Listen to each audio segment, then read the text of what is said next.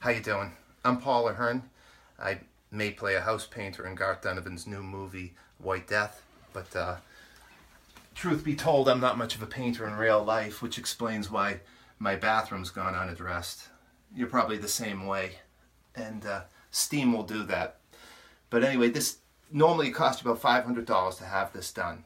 For a $250 donation to our film, Garth's crew will come in, knock this out, professional crew by the way, and do this the way it should be.